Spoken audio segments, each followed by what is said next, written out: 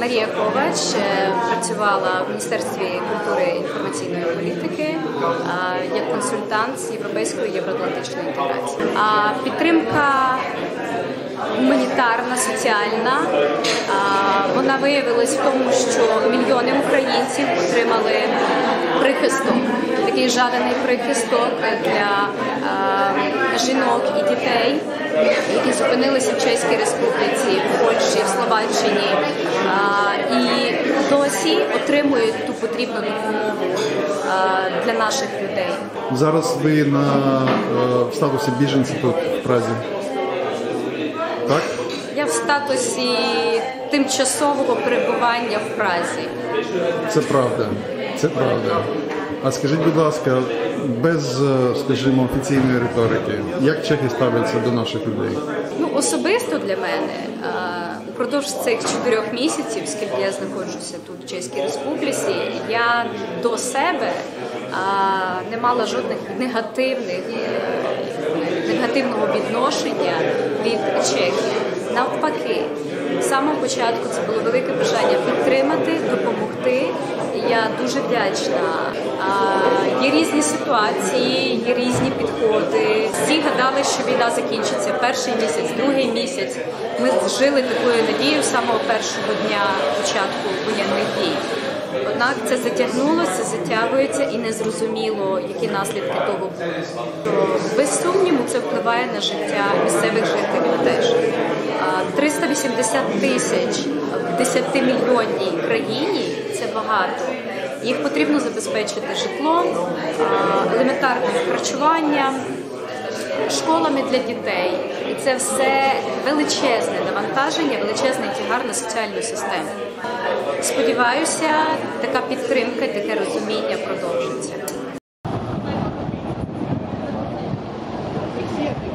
Yeah, of course. My name is Miroslav Lukeš. I am head of Civil Protection and Emergency Planning Department in the headquarters of Fire Rescue Service here in Prague, Czech Republic. Up to date, how many Ukrainians already arrived to Czech Republic? Based on the numbers we have from the foreign police, it's more than 380,000 people from Ukraine came to the Czech Republic since the beginning of the war. Have you seen some kind of worsening of the social situation inside the Czech Republic after their arrival? No, not at all. The only issue we have is the number of people coming to the country in very short time. So that was the reason we established the one-stop system, like the coordination center in each region. And in the peak days, we had more than 60,000 people coming to the country for registration, asking for the registration for the protection, and also registration for let's say health system, labor system, and also we provide accommodation for the people who don't have his own accommodation. Where and how you found accommodation for so huge number of people? Yeah, it's.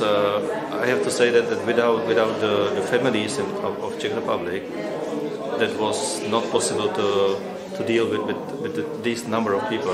Just for you, 380,000 people means nearly 4% of inhabitants living in the country. Usually, we are prepared for 1 to 2% of people coming to the country. A lot of people from Ukraine live still within the families of the Czech Republic.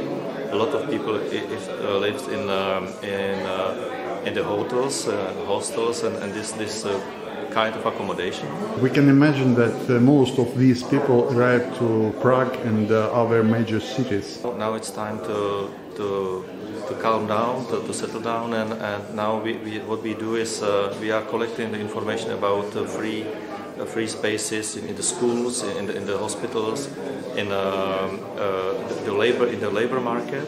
And we want to share this information with the people from Ukraine living in the big cities, and we have to show them that there are another parts in the Czech Republic very good to live or for living, and they can freely just move there, and they will find the flat,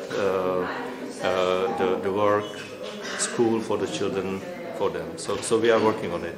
And thank you for everything you are doing for Ukrainian people. We will never forget it. You are welcome, and we are with you.